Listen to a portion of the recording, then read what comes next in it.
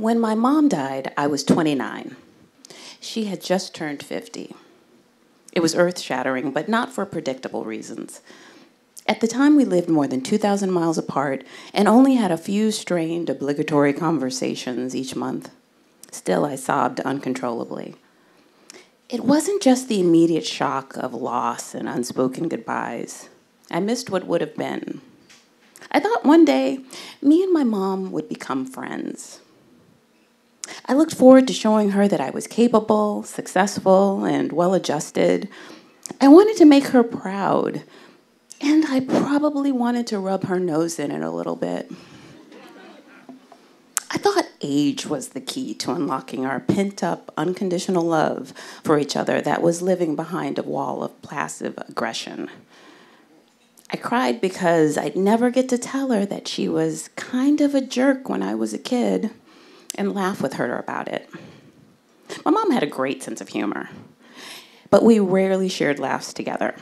At family gatherings, she was a boisterous comedian, commanding attention at high volume. I'd see a side of her that I never knew at home. She was gregarious, her voice would go up an octave, and she'd talk with her hands. There was a big smile as she spoke. It was like a magic trick, this transformation. She could be the life of the party, but if you asked me to describe our childhood home, the most striking characteristic was the silence. I wonder if it was a reaction to the chaotic home my mom must have grown up in. She had 5 siblings. Their mother, my grandmother, Aggie, died when my mom was 13. My mom wasn't the oldest, but she was the most responsible, so she assumed an adult role at an early age, as was the custom in rural Louisiana. They lived with my great-grandparents in St. Joe, the state's smallest and poorest township. I imagine that when she moved to Las Vegas after finishing high school, that she felt free for the first time. Las Vegas was home to many Black families from the South because of the abundance of service industry jobs. Her older brother, my Uncle Willie, and his wife had moved there a few years earlier when he finished military service. All of the siblings followed. Moving to the big city with her own apartment, making her own money, and deciding her own life must have been a dream come true for my mom. She was working at a casino, doing housekeeping, and sometimes serving cocktails. She was taking a clerical course. She had a boyfriend, and then she had me. I don't know my biological father. My mother never even told me his name, and something in me knew never to ask. When I was 4, my mom sent me to live with my great-grandparents in Louisiana, the same ones who raised her. She needed help, and that was a time when childcare wasn't readily available for single working women. I lived with my great-grandparents for one fabulous year in which I knew what it was like to be a rock star. My grandpa took me with him everywhere, and all the adults laughed and joked about how sedity I sounded and acted. Sedity being a rural rebuke of city life and mannerisms. After a year, I returned home to Las Vegas and met my mom's new friend. He was a giant at 6'6". He had a huge smile and kind eyes, and I liked him right away. They explained that he was something called a husband, and he would be living with us. My mom had a new last name, and so did I. We soon moved into a modest 3-bedroom house, and I embarked on the life of a pretty regular 70s West Coast latchkey kid. It wasn't until much later that I realized how foreign and highly irregular my life was compared to my mom's upbringing in the segregated South. The school I walked to for the first 6 years of elementary was 4 city blocks from my house, not miles away through southern unpaved roads. I never wore hand-me-downs. I never killed a chicken or cleaned chitlins for dinner. I never prepared a full meal for a family of 8 or even our family of 3. I had my own room, painted inspirational yellow, my own double bed, and my own floral sheets and bedspread. I had my own bathroom, and I had never used an outhouse. There was a TV in my room and a phone. There was a modest front and backyard that did not reek of livestock. When I whined about filling the dishwasher after not contributing any labor to actually making the meal, or moaned about eating okra, yuck, or having pork chops again, boring, or dusting the glass shelves in the living room, isn't this futile? We live in a desert. It's a wonder she didn't just lock me out of the house and return to the couch as I whimpered in the yard. I don't know that my mom and I would have been the best of friends, but I did look forward to showing her that I was worth the sacrifices she made to raise me. We were dispassionately, contentedly mother and daughter most of my life, bound together by fate, but as familiar as strangers on a reality television program in which the contestants are not allowed to leave the house. I was a kid, so I didn't know about ulterior motives or psychological withholding, but I knew I was supposed to love my mom with all my heart, no matter what, and I did. I think she signed the same agreement for her part, but she knew there was a love loophole. That meant she didn't have to like me. She knew that meeting the needs of your small human could be a proxy for love. I mean, what is love, anyway? I was surely as curious a being to her as an alien, and based on her upbringing in Louisiana, in a town in which every black family received their last names from wealthy white families who held hostage and abused their ancestors, I was an alien. At the age of 8, I asked her to buy me a notebook so that I could write poetry thoughts when they came to me. She probably rolled her eyes, but she got me a small notebook to carry around. One night, I was dreamier than usual, staring transfixed out the back window of the car as we drove home. My mom pretended not to notice. She could be really stoic. And she was so unenamored by my kookier artistic behavior that she actively refused to comment on it. She got out of the passenger side and left the door open, but I stayed in the back seat, scribbling and erasing. When I finally walked into the kitchen, curiosity got the best of her. What was that about? I was writing a poem, I said en route to grab a snack. What did you write? I imagined my 8-year-old self pausing with a cookie near my open mouth, wrinkling my face in confusion. My mom didn't ask me about what I wrote. She didn't ask me how school was or what I learned today. She didn't want to know about what I was drawing or building. She didn't take an interest in kid stuff. She wasn't good at faking it. So when she asked about my poem, I hesitated, but decided, okay, I'll play along. This is the only poem I remember from that period in my life, and I'm sure it's because of this moment. Though the moon is high and I am low, it seems to follow wherever I go. As I finished, there was the faintest reaction, a flicker of emotions so quick I couldn't decipher them. Then she covered all traces with her practiced, disinterested mom mask. That it? She asked. I don't know yet. It was another question I was unprepared for.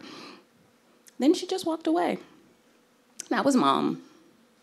Never mommy or mama. Mom. My earliest memories are of her talking to me as simply and matter-of-factly as I'm talking to you right now. My mom didn't believe in baby talk. There was no babas or binkies, no going wee-wee or sleepy time. As a result, I grew up speaking in complete sentences, and my phone voice was always confused for hers, even by my aunts and uncles. Yes, I talked exactly like this as a 10-year-old. When unfamiliar adults would lean down to converse with me, mimicking childlike voices, it always creeped me out. What do you want to be when you grow up and become a big girl? I plan to become a psychiatrist and help people. I meant it. I came to that career decision when I was 5 years old, and I didn't change my mind until college. I think I wanted to know what made people tick. People like my mom. I never saw my mom cry, and I can count the number of times that she said she loved me out loud on one hand. I remember them because they were so jarring. Like when a random stranger who looks like they might punch you walks up and says, "Your brown eyes are pretty," or "You look like a movie star." My mom did her motherly duty, but she didn't really seem to enjoy it most of the times. She wasn't overly strict or overly stern or overly anything. She was indifferent, mostly. I had breakfast, lunch, and dinner, usually home-cooked and delicious, but often spent evenings in separate rooms watching different televisions. She was smart and beautiful and had big dreams, I think. She never told me about them, but I saw the longing for them in her eyes. And I imagined that was the reason. I was a pretty quiet kid who was perfectly happy dreaming up stories and talking quietly to imaginary friends. I've always been happier with pen and paper than with company. Our quiet house was a haven to me. She must have wondered intensely about what in the world was going on in that brain of mine. Honestly, I didn't think she cared until the day she read my journals. I knew because she decided to ask me about a few passages she disliked. I never suspected that was something another person would do, trespass on your private thoughts. I didn't know shame and fury until that moment. She broke my heart, but I didn't scream and yell about it. That was not our way of communicating. The next day, while she was at work, I quietly burned every journal and everything I'd ever written in the fireplace. Never been able to pick up the habit of writing in a journal again. Years later, when I was in high school, my mom asked if I would call us friends. She wanted to know if I'd feel comfortable confiding in her if I had a problem. I'm sure she did not remember the journal incident. The question was out of the blue, but it must have been on her mind for a while. I took too long to answer. Sure. Yeah, of course. But we both knew that meant no. Neither of us knew how to fix it, and I assumed that time was the answer. Fate, however, did not communicate. I turned 50 last year, the same age my mom will forever be. It felt eerie and sad and heavy with expectation. Even though our lives were so divergent, outliving my mother holds an odd significance I haven't yet reconciled. When she died, I helped my dad go through her belongings. We found a time capsule of items I didn't anticipate. She never praised me on my grades or test scores. She often said I was book smart, but common sense dumb. So I hadn't expected the folder holding every report card and teacher's note I'd ever had from school, including my Bachelor of Rhymes kindergarten diploma.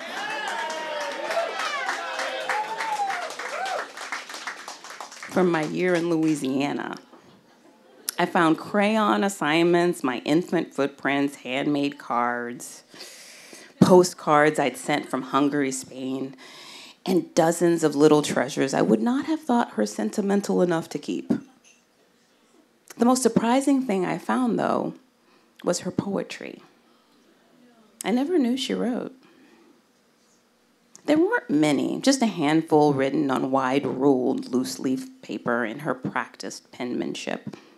All the pieces were neatly filed in an unlabeled manila folder. Who knows how long they resided there? The ending of a poem titled Achieve caught my attention. My body you may capture, No matter what it takes, my thoughts escape. My mom had been sick for a while, and I wonder if that meant she'd been coping by creating stories, something I would have done. Another piece entitled Victory was about overcoming past mistakes. It was vague, but in it, she seemed to be giving herself a pep talk, telling herself that it was not too late to accomplish some goal. But the poem that caused my hands to shake as I read it was titled Motherless Child. Lonely and confused I wander. What will become of me? In it, she asked a series of sincere and pained questions without answers. The collection of items gave me an odd validation and comfort. My mother loved me as best as she could. She was human and flawed, and yet created a life of relative ease for me that was foreign for her.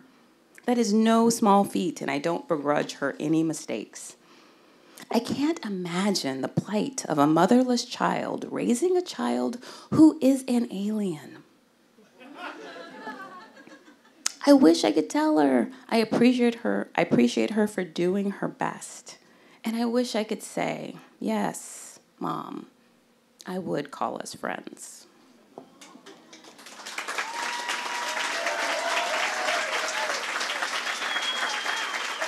The indelible Debra Bass, everyone.